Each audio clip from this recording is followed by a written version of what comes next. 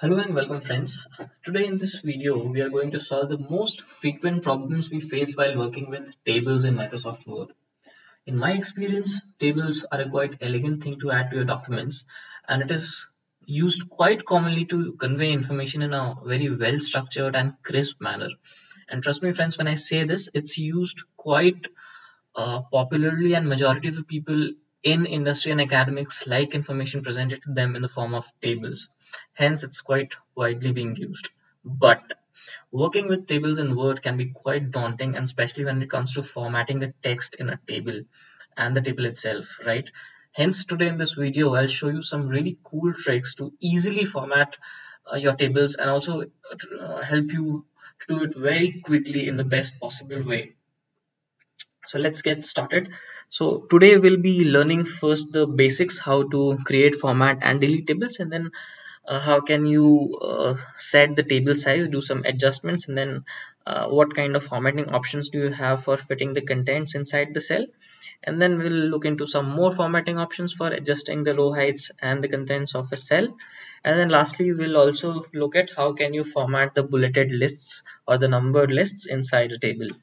Let's get started with the first thing that is there in today's agenda for us, which is to create, format and delete tables. So firstly, creating tables is very easy in Word. You simply need to go to the insert tab, go to this table icon, click the drop down and then select the number of columns that you want. Just move your mouse across and then select the number of rows that you want. Click wherever you want to end, left click, and then your table gets created. The next most useful thing here is how do you format this table, right? So you go to the simply table design tab, and then here you have a list of pre-formatted options that Word provides to you. You can select whatever you like, any of the design, simply left click and your table is formatted in a design that you want. But in case you want a color which is not available in any of these readily available styles, so how do you do? So simply, if I need to change the background color of these cells, select the cells for which you want to change the background color, right? I have selected these cells and then go to this shading option and then select the background color that you want. So if I'll select this dark red color to show you, and see the background color gets changed. Now what do I do if I need to change the border colors? That is also something that you can change very easily. So you simply need to select the range of the table for which you want to change the border. So I will selected these cells, right? And then you go to border styles. Here you can select whatever color or style that you want. If you don't find anything suitable for you, you can manually select here the color that you want. So here I'll select orange, and then the width whatever you want to 1/4, and then you go to this borders button, and then here you select where all you want to apply borders. All borders means you have borders applied around the outer borders and the inner grid as well.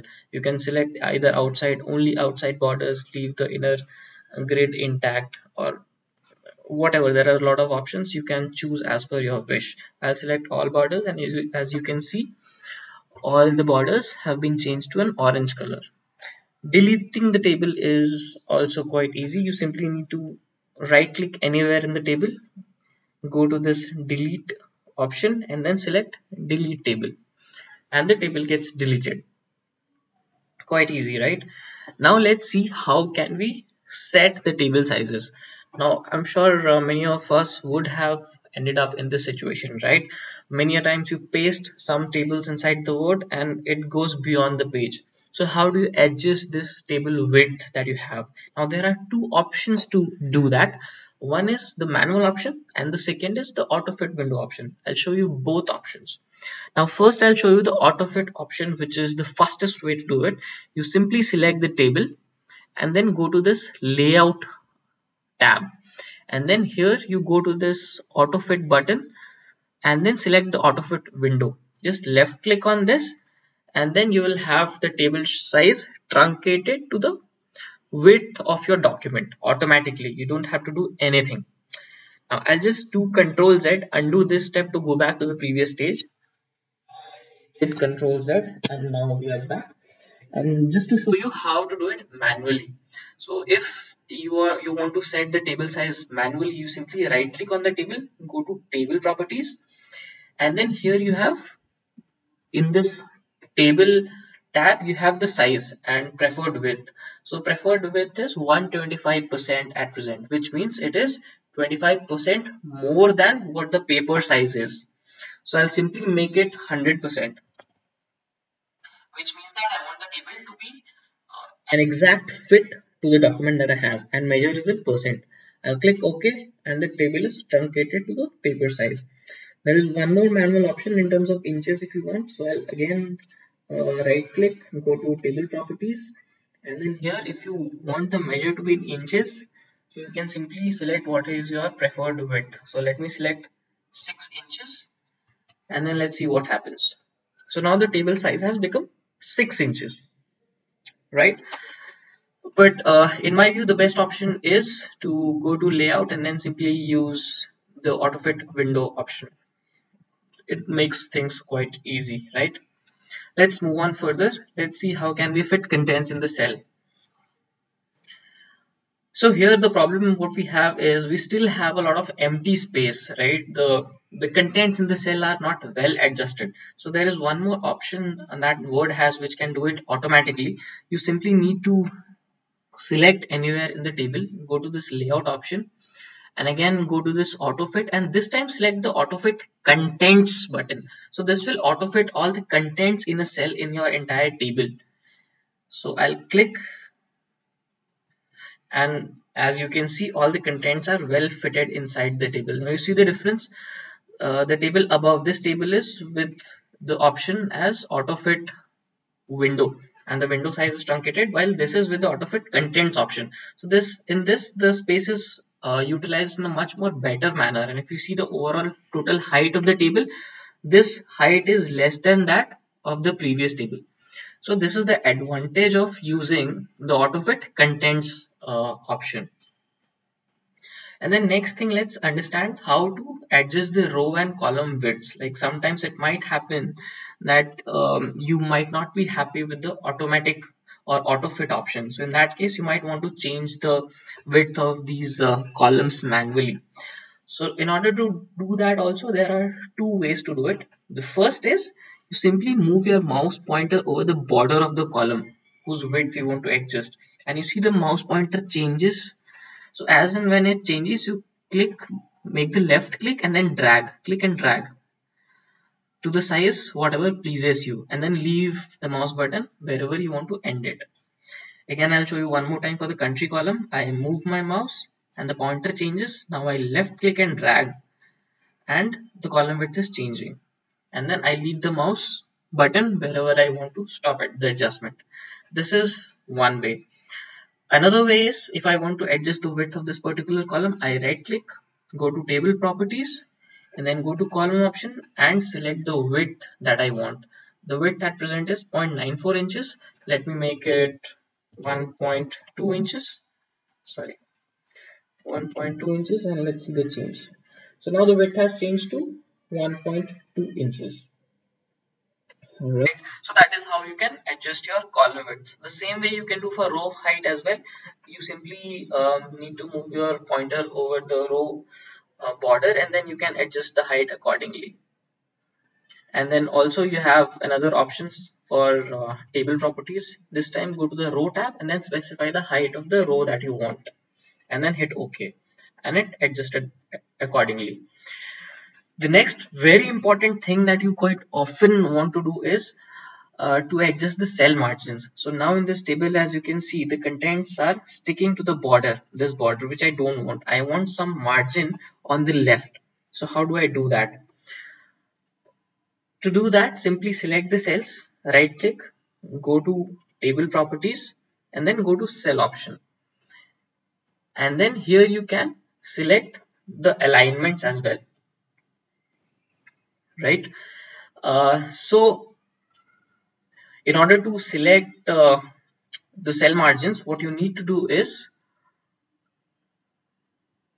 you need to go to the cell margins option and then select the margin that you want.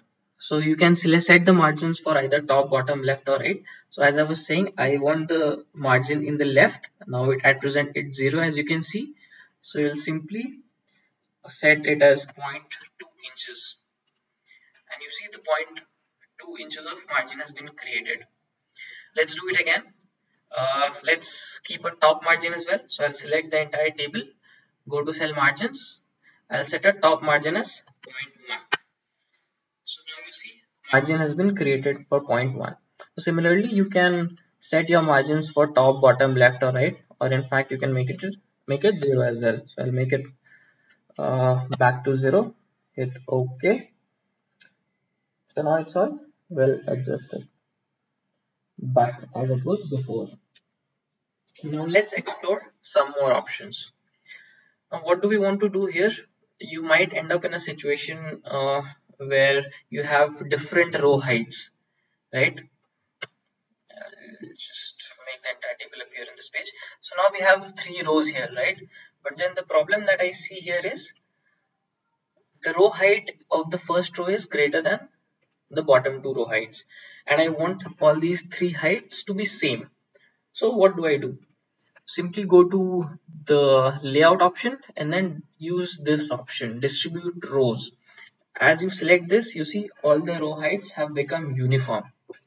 Now something else that I might need to do is set the alignment of text within the cell. So here in this table, as you can see, the texts are vertically aligned to the top of the cell, but I want to keep it at the center of the cell, because that way it looks much more better. So I'll just select the table and right click, go to table properties. Here in the go to cell option, and in the vertical alignment option, go to center. Select the center button, hit OK, and all your cell contents have come to a center position. So similarly, there are different options, either top, center or bottom. You can align in whichever way that pleases you. Right, now let's come to understanding how do you format a bulleted list inside a table. Many times it so happens that you might have a list of bullet points inside a table. So I have also another video which talks in detail about the formatting options with respect to a bullet list. So you can also visit that video in order to know more in detail. However, here I'll cover it very briefly. So let's suppose I want to change the space that is there between the bullet and the line which starts, right? So I'll simply right click, I'll first select the bullet for which I want to make the formatting. Right click, go to paragraph option, and here we have 2 indents. One is the left indentation and the special indentation. Left indentation means the space that is there between the starting of the cell and the starting point of the bullet. So this space is the left indentation, which is 0.25 inches right now. So I'll reduce it to 0.1 to show you the change and hit OK. So we see now the margin is only 0.1 inches. I'll control Z to go back, undo. And now I'll show you how do you change the space between the bullet point ending and the place where the text starts. So this space I'm talking about. So let me right click on this bullet point, go to paragraph again. Now here the hanging indent is 0.25 inches. I'll make it 0.1 and hit OK. So now you see the difference. The text has come closer to the bullet. So that is how you format the bullet list or the spacings. So similarly, you can repeat for all the bullet points. And another very useful feature is of the format painter. So if I want to replicate the same settings, format settings to the next bullet point as well, I simply have to select format painter and then click on this bullet also.